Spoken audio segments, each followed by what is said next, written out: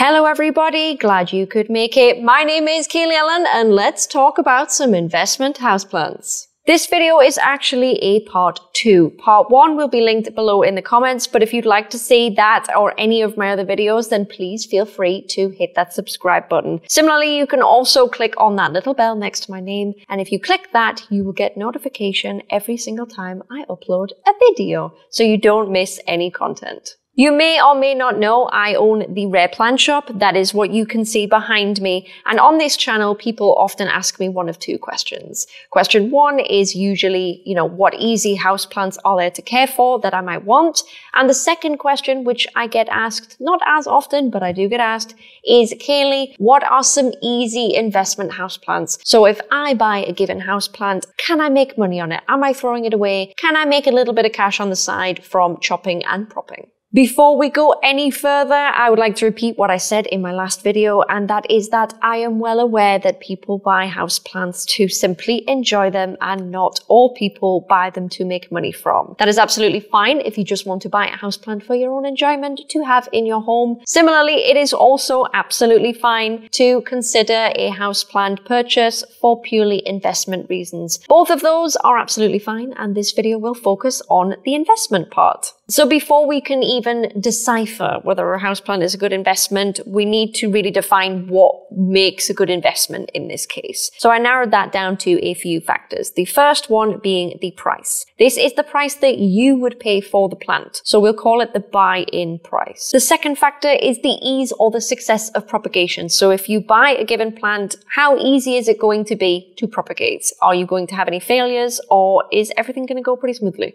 Another important factor relating to that is the time in between propagation. For example, a plant might be really easy to propagate, you might get no failures, but it might be 7 months to propagate.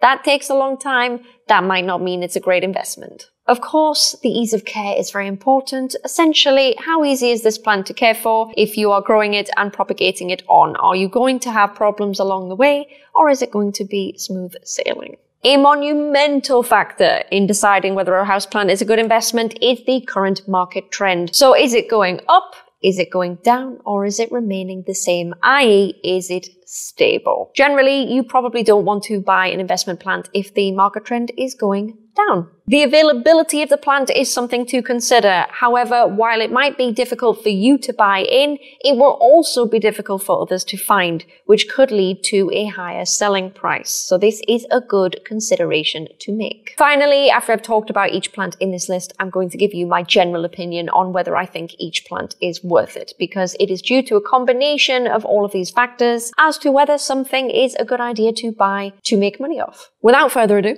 let's get into it. This is in no particular order. Kicking this whole thing off with an absolute fan favorite, this is Anthurium warraquinum, also known as the Queen Anthurium. Now, this plant can range, it really depends on the size of the leaves, of course. It can range anywhere between low treble digits to mid treble digits. It really depends on where you are, of course, and as I've just mentioned, the size of the plant. This one is quite large. This plant here is quite large, so I would sell this for more than simply low treble digits. Jumping right into the ease or success of propagation, I'm going to come out straight away and tell you that this thing is not the easiest. I did mention this in part 1, but anthuriums are not the easiest to propagate because the space between the nodes where the petioles, i.e. the leaves, grow is very, very small. And in order to propagate from a decent amount of stem, you could probably do it from 1 inch, but you might need 2 inches. That can take a little bit of time. That can actually take up to 6 months. It really does depend. Not only that, but the leaves that you must grow, obviously, on your plants are not the easiest to get looking perfect. For example here, this one is not perfect. There is some possible bacteria on this leaf here, so even I'm not growing these very well. I will tell you quite openly that yes, I do struggle growing these plants, and I think I speak for a lot of us when I say that we all kind of struggle growing these plants. Unless you have an affinity for them, you're probably going to struggle a little bit. They are not that easy to care for. For full reference, I am in round about 28 degrees Celsius and my humidity is more often than not at 90%. So I'm growing them very hot and very humid, and I am not without my issues. These really aren't the easiest plant you're going to go for. I don't really suggest you go for this one unless, as I say, you are really good at anthuriums. The market trend on these plants, you may have already guessed, is stable. So it's not going up, it's not going down, it's kind of holding strong. Now, I think the main reason for that is that because this is the Queen Anthurium, it's a pretty classic type of plant, right? Most of us know it, most of us love it. If you have never seen this plant before, just know that it is the most popular representation of an anthurium that people tend to want. This is kind of it. This is the anthurium of anthurium. It's pretty special. So for that reason, it's nearly always in demand. Now, the availability is low, but it's not as low as you might think. What do I mean by that? Well, a lot of us, myself included, have more often than not stumps of these plants. I'm sure if you take care of anthurium, you might feel me on that. You might know what I'm talking about. But a lot of us import these plants and they turn into stumps. And it's about the waiting game of getting them from a stump back to, e.g., what you see here. Now, a lot of us, me included, whether it's a private seller or a shop, will have a lot of these stumps if we've bought in this plant. And that is because this plant just doesn't like being imported and it can tank pretty quickly. Although shops have these plants in stock, they don't have sellable ones in stock. So they don't have good looking plants that they would be comfortable selling retail to their customers. This means it's probably more easy to find this plant as a stump or as by a private seller in a lesser quality form than what you see here. Of course, as with anything, you can get lucky, but generally speaking, these are not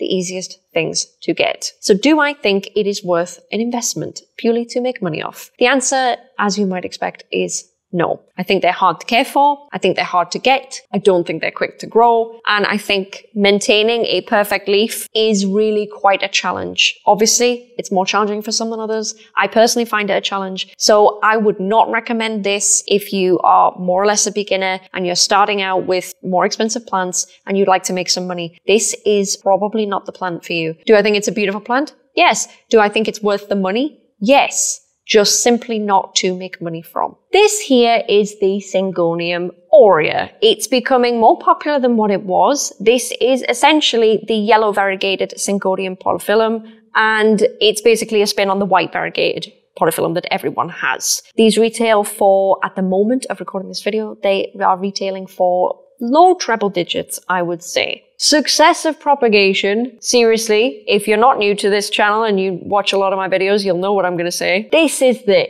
easiest plant to propagate. I don't get failures. I can do a node propagation or I can do a head cutting much like this and propagate it from that. And I won't have any issues or damage to the plant. This is pretty much a surefire bet. You can grow them in moss. You can grow them in leca. You can grow them in soil. And you can grow them really well in water too, if that's what you'd like to do. Ease of care generally, no problem at all. They can grow, as I say, they can grow with virtually nothing and still give you really pretty leaves. They can grow in low light. They're absolutely awesome. The only thing you do have to worry about, as with nearly everything variegated, is obviously you need to watch for the leaves burning. That can be from either underwatering, too much fertilizer, or too much light. Just be careful, and honestly, you're not going to have any problems with these at all. The market trend on this plant is going up, but it's not going up at a great rate. It's quite a slow incline on this one. Now, I believe that's because yellow variegation generally has never been as popular as white variegation, right? It is becoming more popular though. It's just happening much more slowly. And slowly but surely, more people are becoming aware of these plants right here. And slowly but surely, more and more people are starting to want them. So the demand for these plants is very slowly on the rise. Availability, however, I have to say, is very, very low. And often when you do get plants available, they are very low variegation. Like, for example, this is probably a higher variegate than a lot of the ones I've seen in the market. Generally, if you're going to go for a variegate plant, I personally like to go somewhere between 40 and 50% variegation when choosing a specimen. That goes both for me here at the shop and for even a plant in my own private collection. I do recommend that. You don't want too little because then you're not really going to make a good profit, and you don't want too much because then you risk an all yellow plant. It's not going to grow and you can't really sell it. So do be careful with your variegation. Do I think this is a good investment though? Yes. Completely. This is because there's hardly any of them out there. They are becoming popular slowly, so you've got good time to make bank and propagate these well, and they're very, very easy care. I personally don't think this is a bad option at all. I personally think this is a pretty good option. I think if you're a beginner specifically, this is a great option because they are so easy to propagate. You're bound to make some extra cash if you go for this one, in my opinion. The next plant I have to talk to you about is the Philodendron Burley Marks Variegata. And honestly, this isn't the best specimen you can get. I do have better ones. I just don't actually know where they are. They're somewhere back there. I just picked this one to talk to you about. This one it's going to illustrate a point anyway, but these plants at the moment range for, I would say, high double digits. They're actually very, very, very affordable if you want a variegated plant. If you're someone that does not want to invest any money in these and you just want to buy the plant, this is absolutely fantastic. And it's a really, really good, affordable way of learning to propagate a plant and learning how to deal with variegation. It's fantastic for that. Now, ease of successive propagation is ridiculous. This is part of the reason why they are so cheap to buy, because as you may be able to guess, they're quite available. But the cool special thing about these plants is if I just rotate this, don't get me wrong, there are two in the pot, but if I show you the stem there, you will probably notice how absolutely crazy this plant has gotten. The amount of growth points I can see on these two plants, there must be about 8 or 9 growth points on these plants. Something special just happens when these things grow. They basically propagate themselves. So in terms of duplicating this plant and growing more and managing your variegation, honestly, they are absolutely phenomenal. They also grow very quick and they plump up well after shipping. They're really good if you're bringing them in. They are very paper thin, so you do have to be a little bit careful with watering, but they are very, very tolerant of underwatering as well. So they're a pretty good hardy plant, actually. Time between propagations, I'm going to say it can be as low as 2 months. And for the reasons I've mentioned, they basically grow like wildfire, whether that's dividing themselves this way or simply just being able to cut them. They are really, really quick if you want to try your hand doing this. It's not all good news though, is it? Because the market trend on these plants has gone down, and I mean down. These plants used to be, I would say they were low trebles, so maybe like 160, like way back in the day. They aren't anymore. You can get these for, as I mentioned before, high doubles. The market is borderline flooded, and that is due to the reasons I mentioned. They are easy to keep alive, so no one's killing propagations. They also propagate very quickly, so no one is killing propagations. So the availability on these, as you might guess, is very high. So if you want to buy one of these plants for yourself to not make money off, it's the perfect time to buy it. I don't think this price is going to get any lower for these plants. I think they're absolutely beautiful plant. You probably can't see how cute they are. Let me hold it to the camera.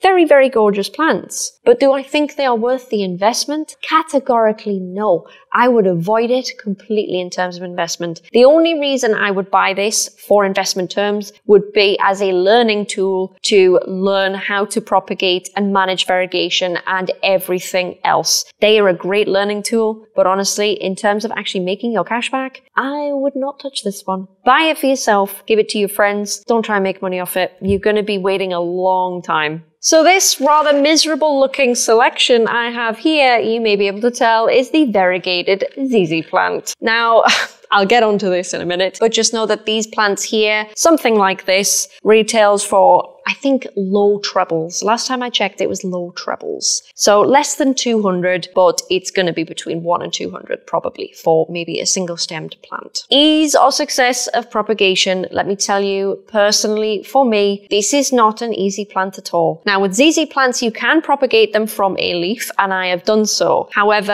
at least in my conditions, because it's very humid here, that's not very easy to do, and I've had an awful lot of rot. Similarly, of course, I have been able to do it a slightly different way and get some growth from them. Is it easy? No. Mainly because they can burn, as you can literally see here. This particular pot is demonstrating all of the issues that I have with variegated ZZ. It's a beautiful plant, but time between propagations is unbelievably slow. This is not a plant you can make a turnaround on very quickly. If you choose to propagate this plant, you could be waiting anywhere towards a whole year for these things to grow. They are not the fastest, so it's not that they're not necessarily worth it, but this is a long game. This isn't something you can turn around quickly as you can with some others on this list. Apart from the burning on the leaves, they are quite easy care. I would just say don't overwater them. I mean, mine here is growing in leca and it doesn't love me. I don't really advise growing them in leca. It's not really ideal for this plant. I do have some plants in soil that do much better than this one. Just be really careful with leaf burn and overwatering.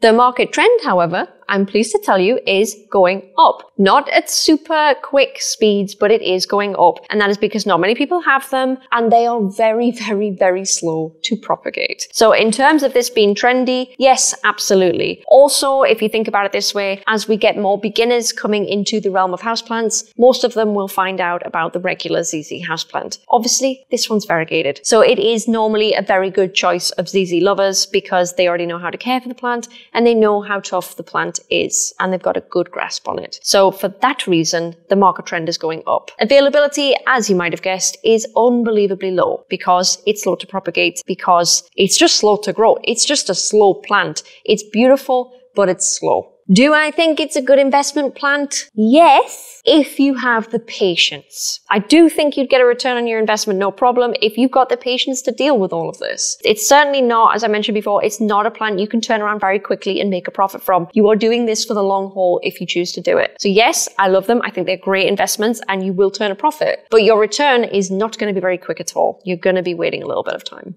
The next plant we're going to talk about is one of my favorites. This is Philodendron glorious. For those of you that do not know, this is essentially a hybrid plant between Philodendron gloriosum and Philodendron melanochrysum, which makes it pretty tough, but I'll get onto that in a moment. So these plants range, honestly, it's kind of different country to country, but these plants can range anywhere between low trebles and even mid trebles. I have seen them go for mid trebles in the US. They're a little bit cheaper where I am, which is in the UK, but they will set you back a little bit of money. That's probably because it's a very desirable plant. It's hardy and it is a hybrid, and we love our hybrids, do we not? Ease of propagation, honestly, they're okay. Now, what I do find is these plants will send up shoots far quicker than they will root. So you might get, something with a leaf on it, but it takes a little bit longer for these plants to root, I find. Once they're going though, they will grow actually quite quickly. Once you get them on a pole, they will really take off. And let me tell you, when these things are mature, they look so beautiful. Honestly, Google a mature one. You will see what I'm talking about. They are so, so gorgeous. Generally, I have around about a 10% failure on these plants. That's possibly due to slow root growth, possibly due to a bit of rot, just the usual things. Nothing I would really consider into the purchase because I don't think you're going to have a problem if you decide to cut this plant and propagate it. I do think you'll be okay.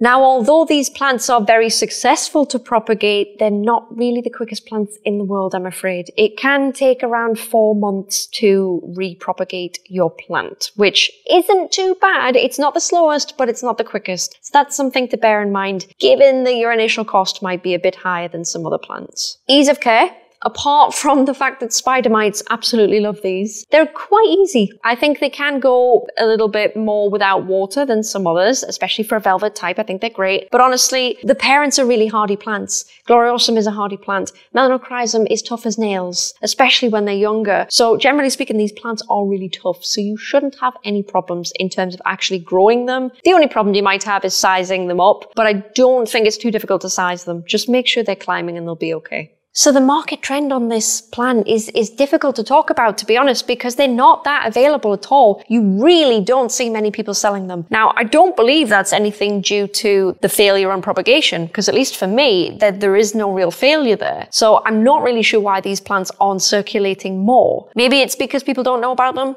I don't really know. The market trend either way has been stable. I think this is a classic hybrid, and generally it's done under the opinion that if you can afford it, buy it. And no one's really in a rush to propagate it. Maybe. I really can't quite place where this plant is at in the market, but I can tell you at least it is stable. The only thing that's going to happen to this plant if it changes is it will go up because not enough people have the plant. It's very desirable. It's a hybrid. It's a heart shape. It's easy to care for. It's not going to go down. The only thing is, will it go up? I predict yes, because I can't see why I wouldn't, to be honest with you. But do I think it's a good investment plant? Yes, I do. Because not many people do have these plants. And honestly, the more that people do find them, the more people are going to want them. You're not going to struggle to sell this plant because it is a heart-shaped philodendron. And I'm sure a lot of us know just how desirable heart-shaped philodendrons are generally. You're not going to have a problem. So although the price initially might be a little bit high for you, I don't think you're going to miss out at all. Propagation time isn't too long, so you're not waiting too long to get things done. I think it's a good bet. I honestly do. If you can find one,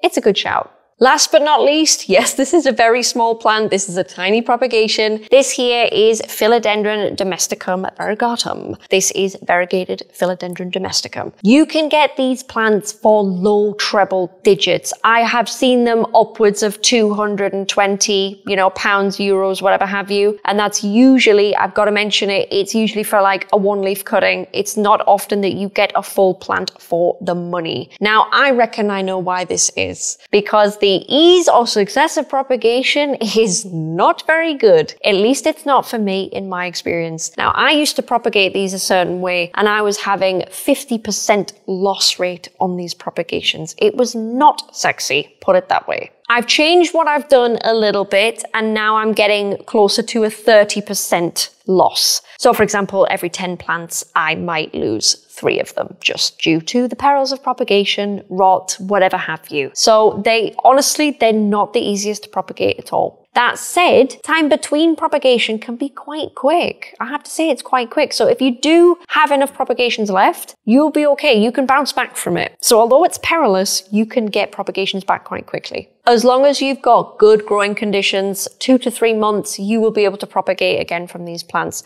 Obviously, not if they're this small, but if you have a mother and you're cutting from the mother, 2 to 3 months will get you another propagation out of it, no problem. Ease of care on these, surprisingly, even though they're a nightmare to propagate, they are quite easy care. The only thing that I've had troubles with these are not even reversion, but basically going all yellow. Those are the main problems that I've had with these. In terms of growth, not a problem. In terms of sizing up, not a problem. Quite fine. The variegation is not as stable as I would like, and I do find more often than not, specifically on my plants, because they do have quite a lot of variegation, I'm getting them turning quite yellow all the time. So that is something you definitely need to consider when propagating these. It's the same thing you need to consider with anything variegated, but these particularly seem a little bit worse. The market trend on these plants, I would honestly say, is stable, though not many people either have this plant or they're showing that they have this plant. Now, I suspect a lot of the reason that these are not very available, because they are not, that is due to the perils I've mentioned previously with propagation. Basically, they're not very successful. To get them to be happy takes a little bit of work in my experience. If they are not totally happy, they just won't really grow. They won't grow leggy, they just won't grow. It's one of those plants. So for that reason, I think that's why we're not seeing them on the market very much.